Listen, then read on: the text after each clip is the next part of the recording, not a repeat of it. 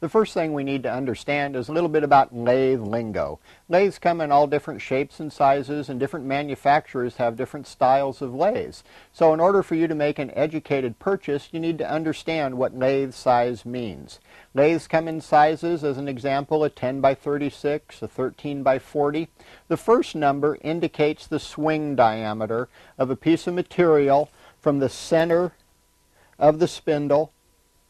Okay, in a 10 by 36 lathe, we are capable of swinging a 10-inch diameter part or a 5-inch radius.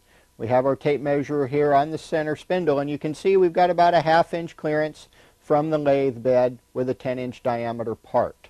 Got to have that clearance, otherwise we're going to make lots of noise and ruin an expensive tool.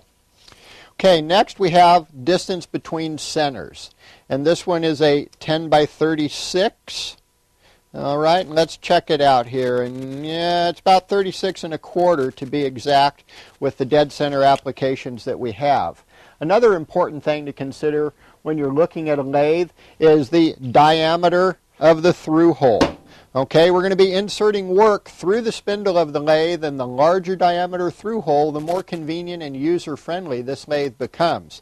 This particular lathe is a 10 by 36 with an 1 3/8" through hole.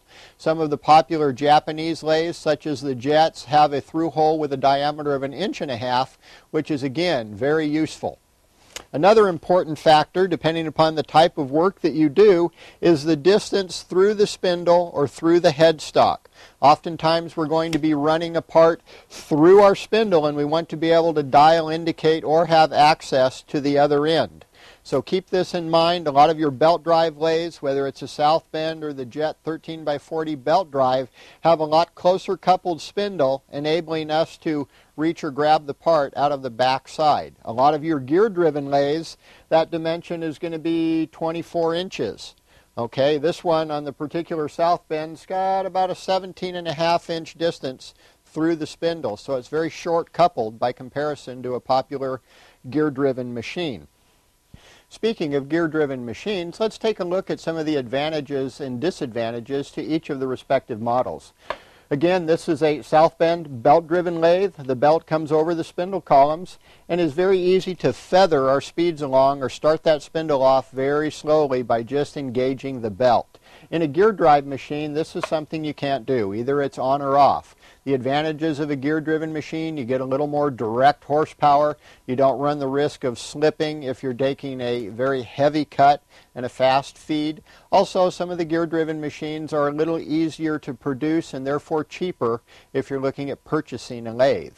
Another important factor in your choice of a lathe is threading capabilities. Just about all of the lathes produced today are going to allow you to produce SAE or American grade threads. Often a machine will have metric change gears that will go in the back of the lathe, allowing you to switch those if you're going to be doing a lot of metric threading. So that's an important consideration. In the U.S., there's not much metric threading going on. Overseas and in Europe, obviously the metric thread's the way to go.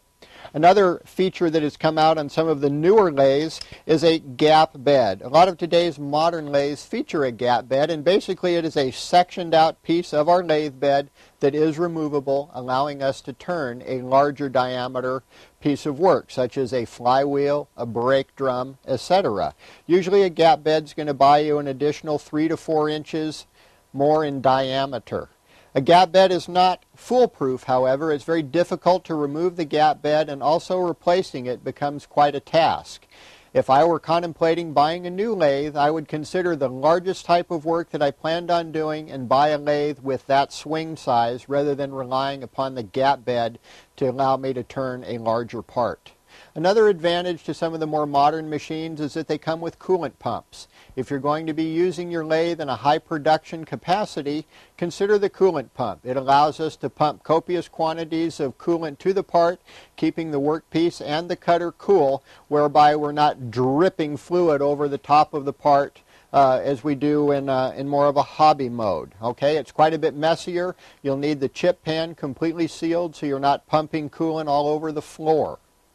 So if you're going to be buying a lathe, keep the features and accessories that we talked about in mind.